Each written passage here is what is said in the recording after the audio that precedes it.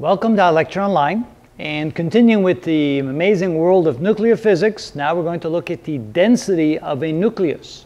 So starting out with a single proton, it has a radius of 1.2 times 10 to the minus 15 meters, and knowing that the mass of a proton is 1.67 times 10 to the minus 27 kilograms, what is the density then of a single proton, which of course then would be the density of the nucleus of any atom, because we saw that the volume of a nucleus was proportional to the volume of a proton and the number of nucleons in the nucleus.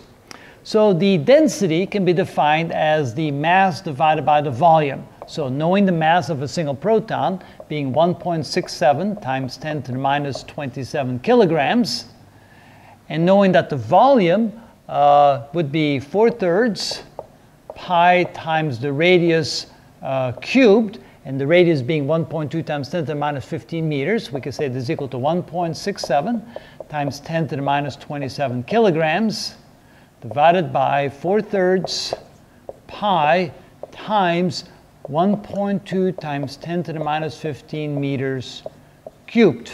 All right, let's see what that is equal to. So starting out with 1.2 e to the 15 minus, raise that to the third power, multiplying that times pi, multiply times 4, divide by 3, that's the volume. I might as well write that down. So this is equal to 1.67 times 10 to the minus 27 kilograms, divided by the volume of 7.238 times 10 to the minus 45 cubic meters. Okay, take the inverse of that, multiply it times 1.67 e to the 27 minus equals, that gives us a density of 2.31 times 10 to the 17th kilograms per cubic meter. Now 10 to the 17, that's a huge number. 10 to the 12th is trillion, while 10 to 15 is thousand of trillion, so that would be like 231,000 trillion kilograms per cubic meter. That's an enormous amount of mass. So nuclear material is extremely dense, extremely massive compared to its volume. To give you an illustration of that, let's say here that this was a golf ball. Now, I don't play golf, so I don't have any golf balls in my house, but this is a pretty good simulation of a golf ball. And I had somebody, one of my children, look up what the diameter of a golf ball is. So let's say we have a golf ball, and they told me that the diameter has to be a minimum of, and let's say I wrote it down somewhere, 42.6 millimeters. 42.6 millimeters. Now let's assume that that golf ball was completely filled with nuclear material. All the nuclei of atoms squeezed together, no space left between them, no room for electrons, everything squeezed together to a little nuclear ball.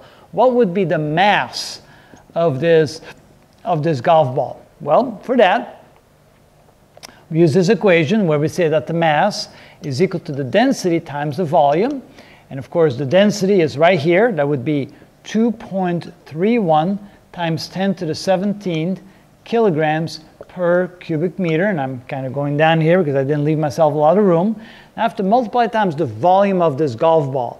So the volume would be 4/3 pi times the radius cubed.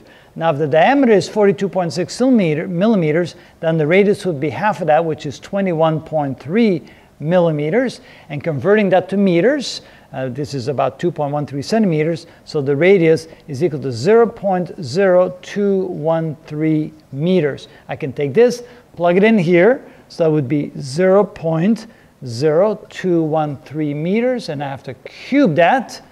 All right, let's see what we get. So the density times 4 divided by 3 times pi and times 0.0213 raised to the third power equals, and the mass would be equal to 9.34 times 10 to the 12th kilograms. That would be 9 trillion kilograms, or about 9 billion tons. Imagine that. If this golf ball, and I'm just assuming that's a golf ball, was made out of nuclear material, its mass would be 9 billion tons. Wow, if I were to drop that here, it would go right to the floor and quite a bit into the earth. I would not be able to lift it, not by a long shot. It would be amazing. Just think, 9 billion tons, a little ball like that. Wow. What would it be like if the earth was like a nuclear ball? What if we squeeze the earth down where there's no space between the atoms and all the nuclei of the earth were pushed together? What would be the volume of the earth then? Well, that would be a good topic for our next video. So, video number 5, let's calculate the volume of the earth if the earth was pushed down into a nuclear ball.